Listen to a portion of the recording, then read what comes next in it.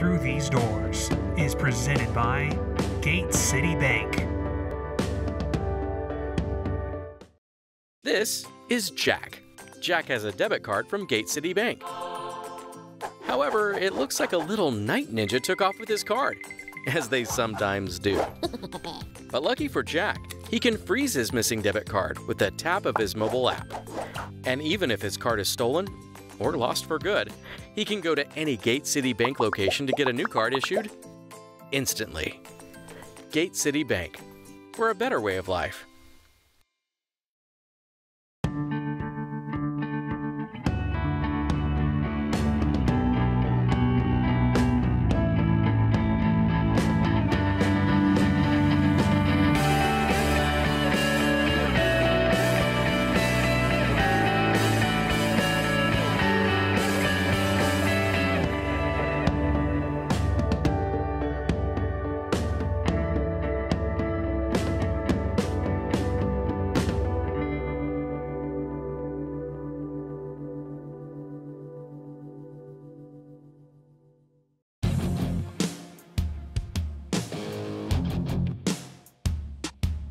Paul Ralston, Tim Hennessy, and Coach Brad Berry, UND hockey team. First road trip of the season, and you're probably looking forward to getting these guys out of town together, huh? I tell you what, by going on the road, that's a big deal because it melds you a little bit more.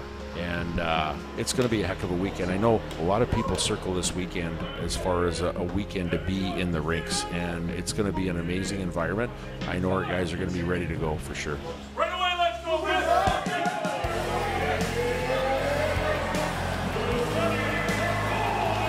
And the puck on the far side, and a big hit there. How about that one? Big hit by Coppell, a shot deflection, and a goal! Schultz tipped it up off the crossbar, and UND takes the lead at 1-0. Back for Jandrick, on the right for Gaber, shoots, scores! Gaber with his 4th of the year gives North Dakota a lead again at 2-1. Into the middle, shot, score! Head to the near side for Nyes. Nyes trying to cut right to the net, and he scores! And Minnesota wins it in overtime.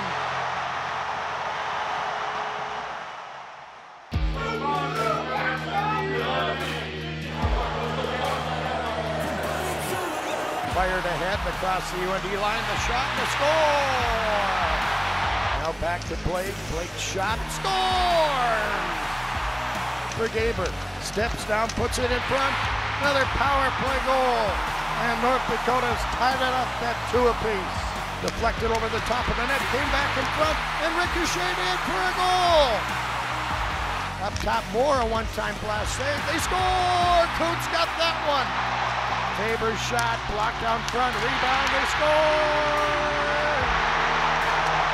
Gaber centered out in front, Chance jamming at it, and a goal! How about that? North Dakota gets the 3-on-3 overtime goal and gets the split in the series with a 5-4 win.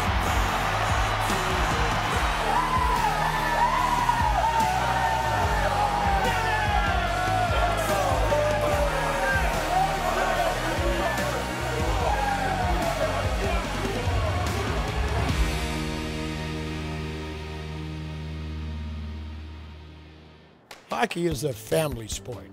However, it's rare you get to play with or against your siblings. This weekend, the Ness family gets to do just that. An unbelievable experience, like you said, once in a lifetime. I've never played with him or against him, just been to a couple of his games. He's been to mine, obviously, so this will be the first time we're on the ice against or with each other. It was just like the most exciting thing for us, I think.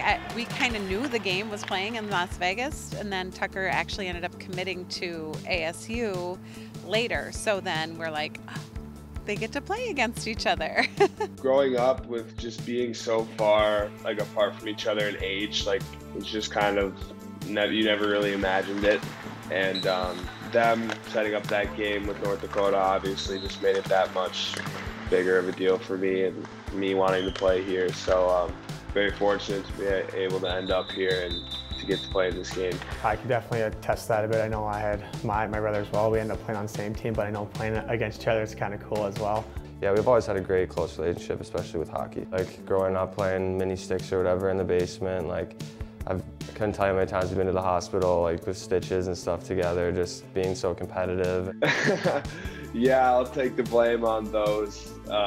Couple high sticks here and there, but I'm sure he forgot to mention that they go both ways. He sent me to the ER a few times too. They're great friends for sure, but growing up, I mean, they're boys and they sure got their jabs in with each other. I think they each gave each other a few sets of stitches while growing up, and yeah, very competitive. It's going to be awesome for his family to see both of their sons playing. I got to see what kind of jersey they're going to be wearing. My mom's got a jacket of half Arizona State, half North Dakota. I'm sure my dad's going to wear like either like a hat of one and like a sweatshirt of one. So I'll be sporting both teams for sure, and I had a girlfriend make me a really cool flannel that supports both teams as well. So we have a daughter that goes to ASU also, and she is, sorry Griff, but she's 100% going ASU.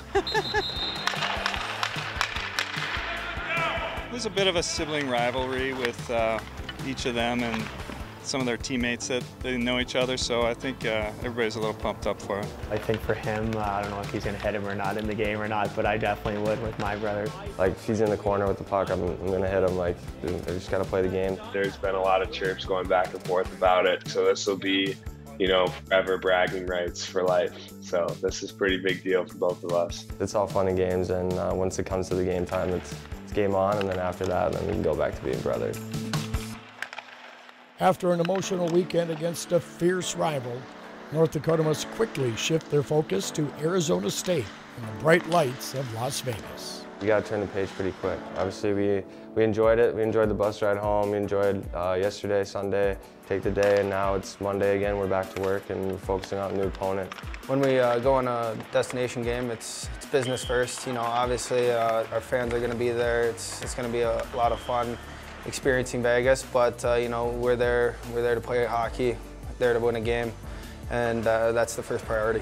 I think our schedule here has really helped us out. I know we played a lot of strong teams throughout the start of this season, so I think ASU is another strong team. We got a lot of guys in the portal. They're a better, more improved team than they have been in the past, and they got a lot of skill, and they're also hard at the same time, so they're going to be a tough opponent for sure. They're a good team. You know, one of the newer teams to college hockey, but they've made a name for themselves. They're a good program. They got good players there, so you know, we're definitely expecting their best. Yeah, you know, obviously Nashville is unbelievable, and we didn't get the outcome we wanted. So I think this time we just got to be more, maybe a little bit more focused, but we got to be more dialed in on the goal at hand and the task at hand, while still enjoying Vegas and where we are. We know our fans travel really well. We have the best fans in college hockey, so definitely don't like losing the destination games. You take it a little personal when you kind of, I guess, let them down in a way, and definitely have that in the back of my mind that this year we want to get the job done. I'm expecting it to be insane. It's going to be a lot of green, it's going to be a lot of fun, and it's going to, I bet you it's going to be similar to Nashville like last year. It's going to be just a wave of green everywhere, and because we know our fans travel so well. That's going to be crazy. Even last week in Minnesota, it was cool too, and previously with Quinnipiac. So I think we're used to the big arenas, but no, it's going to be something surreal that you just want to witness and embrace and take in as well.